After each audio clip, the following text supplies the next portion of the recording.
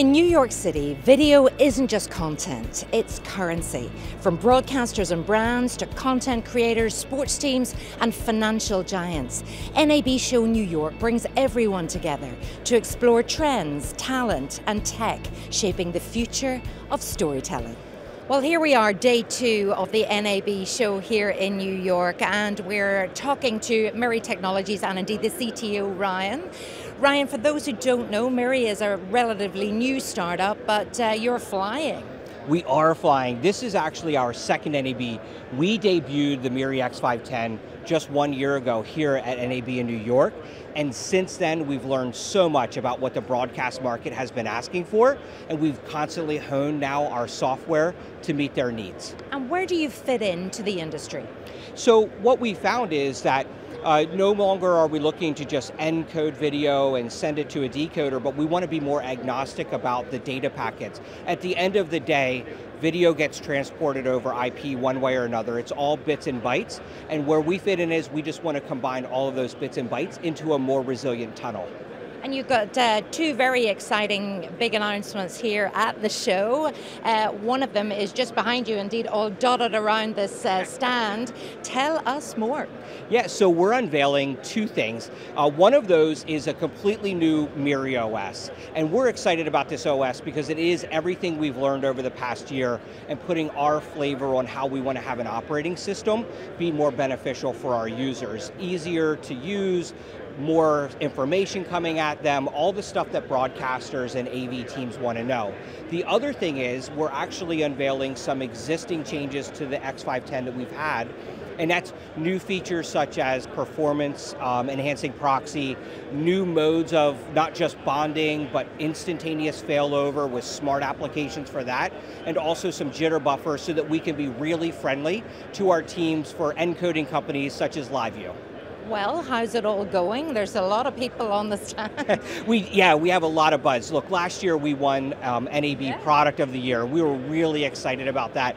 And what we've learned since that time is just that people are starting to wrap their mind around how can we bond better internet at the front end, and all of their other devices, their IP connected devices, just receive that benefits. And from our standpoint, it's about the fact that we really are agnostic. So we don't care what data source it is. It can be cellular, it can be fiber, cable, Starlink, any other satellites, in addition to Wi-Fi such as the venue. And in fact, we're bonding all of these types of data sources together to create a much better, more resilient connection. So when we want to upload our social media videos and do our web conferencing from the show, we're doing that all from this hardware devices.